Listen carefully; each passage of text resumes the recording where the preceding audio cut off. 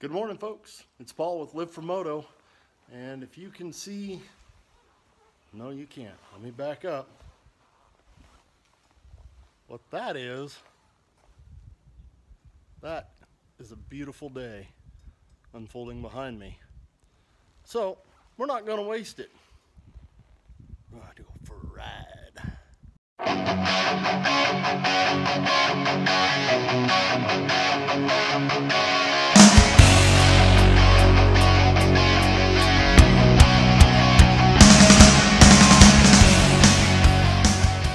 What we're going to do today is we're going to go retry a ride that we tried to accomplish here just a couple of days ago and ran into a bunch of snow and stuff. Now I don't think it's going to be a whole lot better because today it's about 40 degrees, 41 degrees or so while leaving here. But the sun's out and so we'll see. It's hunting season.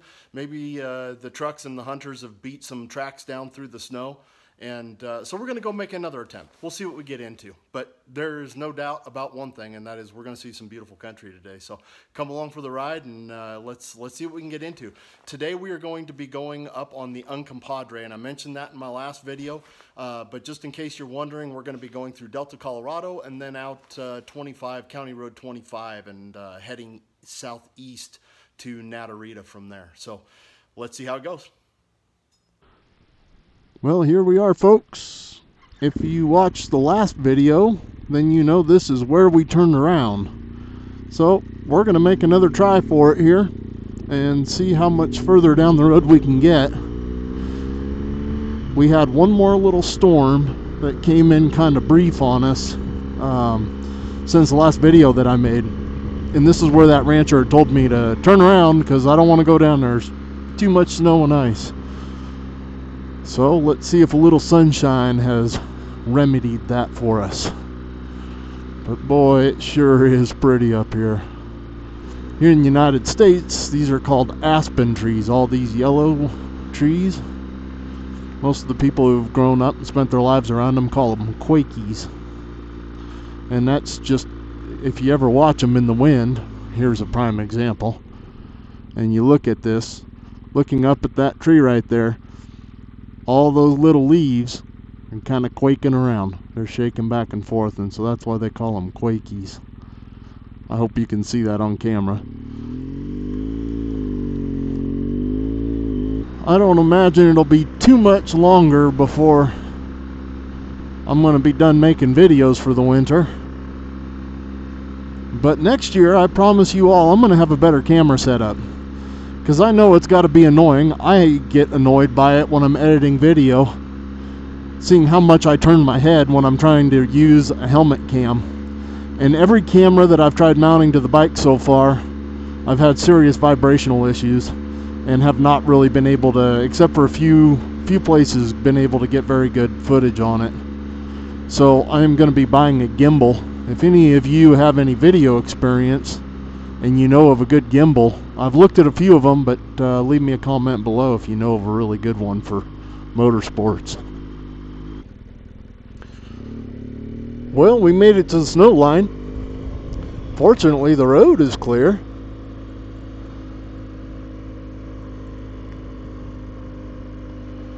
And everything off the road is pretty muddy, and there's just some remaining snow between the trees.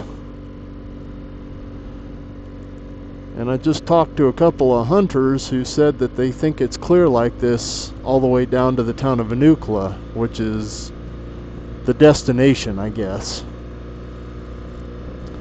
And I've never been over this road before, so this is all exploring for me. Going over some country I'd never seen before. And man, is it pretty. I love it in the fall time around here. Man, it's gorgeous.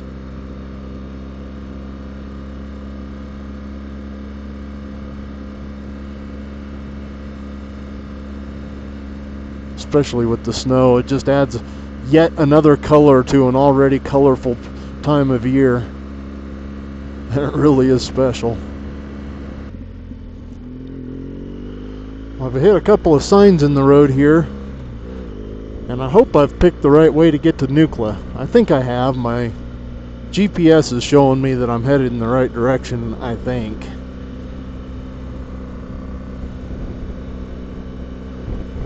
But I thought I'd better turn on the damn camera. Because look at what is laying out in front of us here. A mighty view of beautiful, colorful Colorado.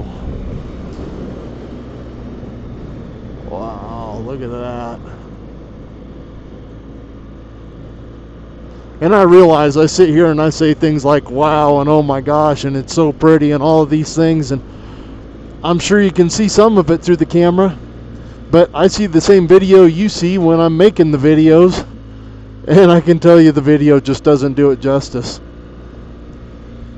It is absolutely incredible.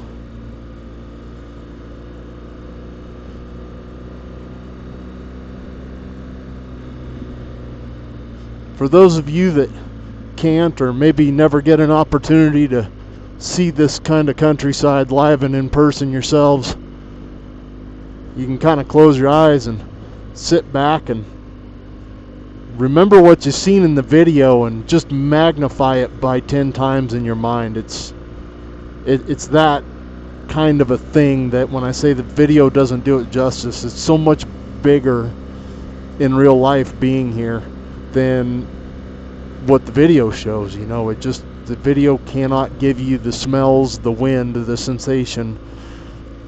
It can't give you the size of it all, except in close quarters. But when you're looking out over a view like that, there's just no way to really capture that the way that it actually is.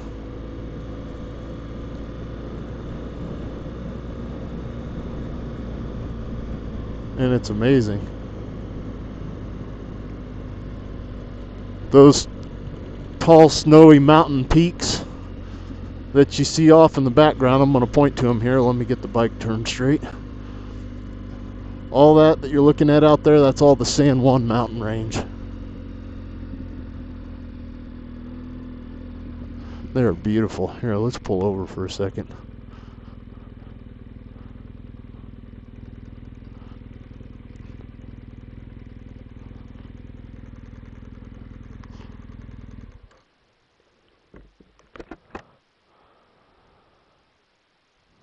Just look at that view.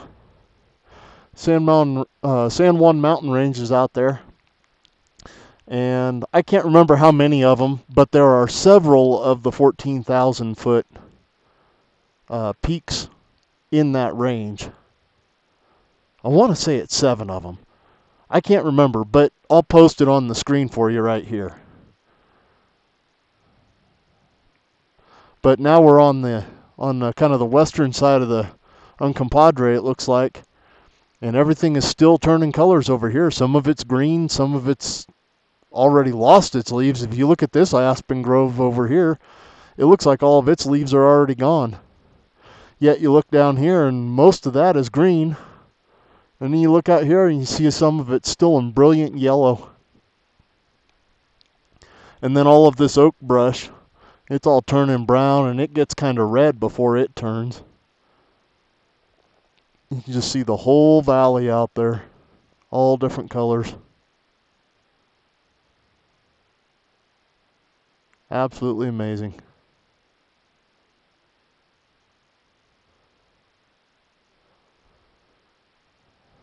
Well, let's carry on. Well, folks, we made it down off the mountain and made it all the way through because we're back on the paved road now, which I didn't expect there to be pavement, but I do believe that the town of Nucla is just right over this bluff. We may see it here in a second. And man, was that a beautiful ride going through those mountains out there. The mountains out in the Uncompadre is what that's called. And that was an awesome ride. And so we're about to get into stage 2 of this ride. And that's where we head up Highway 141. Now, you guys, if you've been watching for a while and seen some of my earliest videos, then you will have seen some portions of 141 way back in the spring when I did a trip out to a town called Gateway. And we're going to be going through that again. But this time we're going to be seeing the southern end of this highway. Okay, well, all this red rock, this is the beginning of the canyon. I was telling you about a little earlier, and it gets pretty spectacular going through here. I mean, it's pretty amazing already, but right now it's just on one side. As we continue on our way here, everything you see out that direction goes deeper and deeper into this canyon, and it all looks like this on both sides of the road, with that river, if you can see it down there. Well, now you can't. That river will be running right through the middle of all of it. So I did a Moab video also, and in that video you saw a lot of that red rock, and this is that same thing. All this country is connected out here in western Colorado and eastern Utah, and so this canyon that you're seeing here is on the Colorado side, but it's going to be a lot of that same kind of stuff. So let's hear a song and see what it looks like.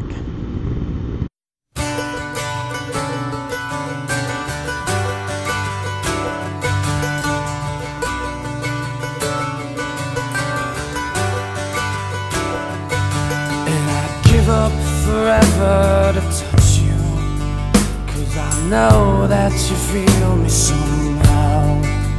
You're the closest to heaven that I'll ever be, and I don't wanna go home right now. And all I could taste is this moment, and all I can breathe is your life. And sooner or later it's over, I just don't want to miss you tonight. And I don't want the world to see me, 'cause I don't think that they'd understand. When everything's made to be broken, I just want you to know who I am.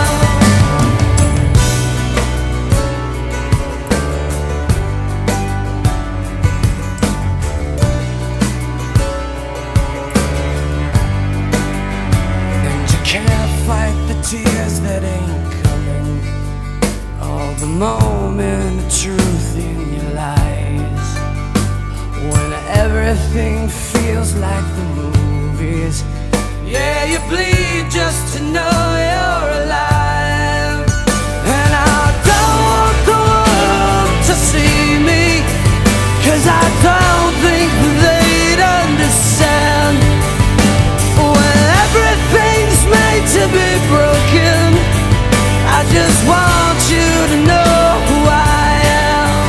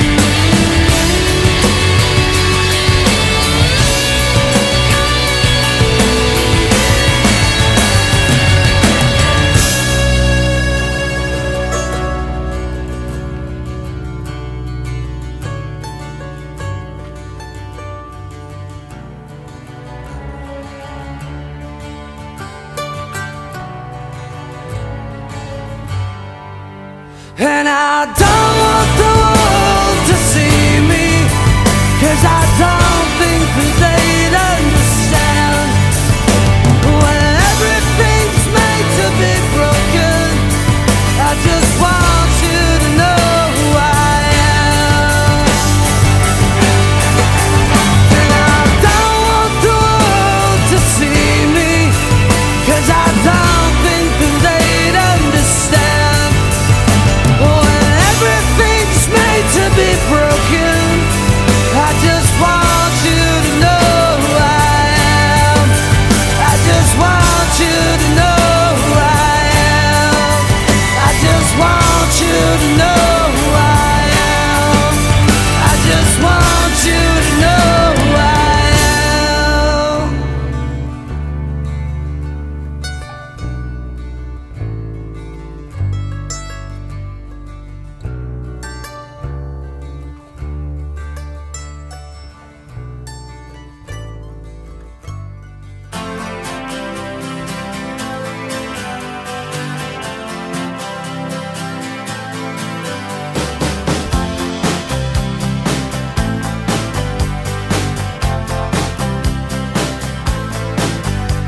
Well, I started out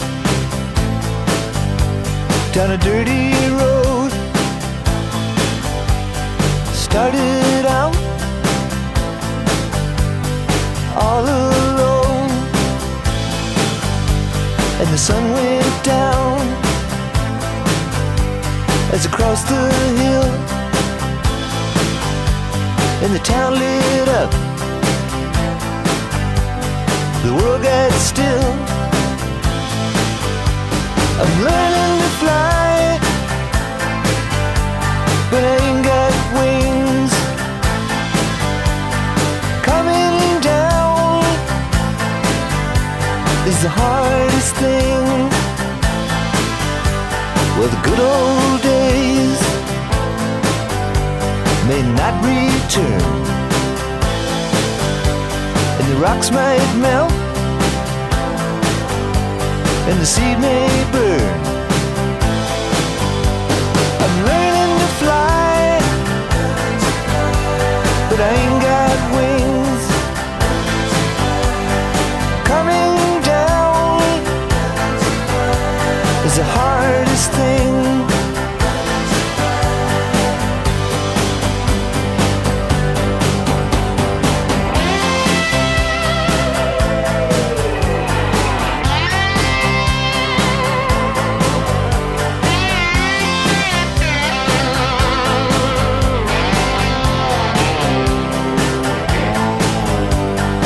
Some say life will beat you down and break your heart, steal your crown. So it started out for God knows where. I guess I'll know when I get there. I'm learning to fly around the clouds, but what goes up must come down.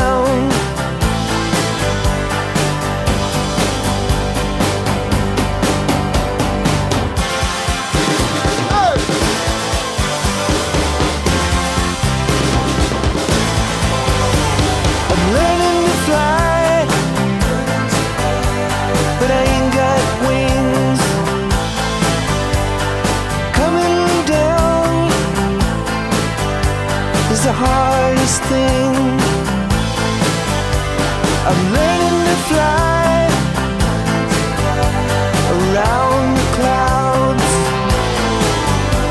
but what goes up